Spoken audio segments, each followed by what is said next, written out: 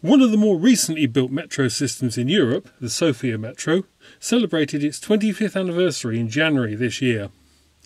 It consists of 4 standard gauge lines with 47 stations, carrying over 300,000 people each day. There's also an extensive 27-line tram network in Sofia, although this hasn't been enlarged since 1995, as public transportation development has been focused on the metro system. This film was mostly going to be footage of the metro, but apparently filming and photography isn't allowed at all. The PA announcement you can hear in this clip is "Do not film" in Bulgarian, as I was told by a helpful passerby who also spoke English. I was stopped from filming 3 times by security in the space of a few hours, so we're going to have to use some still phone images instead.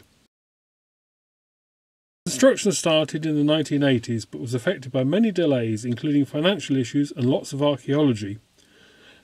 Under central Sofia are the remains of the ancient city of Serdica, which dates from as early as 7000 BCE.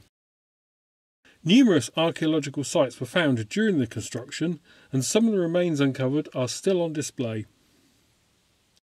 Line 1 opened in 1998 with just 5 stations and was expanded until 2015. Line 2 followed in 2012, and the newest edition, Line 3, opened in 2020 and 21. It has an unusual feature in the solid overhead electric supply instead of a third rail system, and it's fitted throughout with half-height platform edge doors. Some stations on Line 2 and 4 use an older system of lifting platform edge screens, similar in operation to a roller shutter.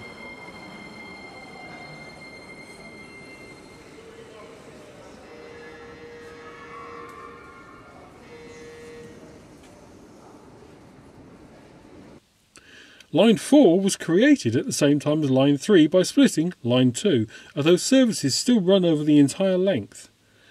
There is a plan to split the services entirely by replacing Obelia Station, although the date for this work to commence is unclear. There are a couple of overground sections on the network, however they have this unusual translucent plastic roof system. It's frustrating for those of us who enjoy the view from elevated metro lines. The network uses 3 types of rolling stock. Lines 1, 2 and 4 have Russian-built stock by Metro Wagonmash. Line 3 has Siemens Inspiro units, a total of 33 car sets that just operate on Line 3. The metro has been affected by the Russian invasion of Ukraine and subsequent sanctions, as there are issues obtaining support and systems compatible with the Russian automation technology that's used. The network seems quick and efficient, operating from 5 AM to midnight 7 days a week, with train frequencies between 3 and 14 minutes. Tickets are cheap, with a whole day pass costing 4 lev, which is about €2.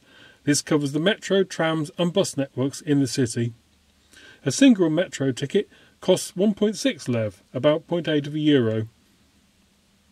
Plans have been announced for a 5th line, but no dates for construction appear to exist at the moment. Thanks for watching. Please like and subscribe for more random railways.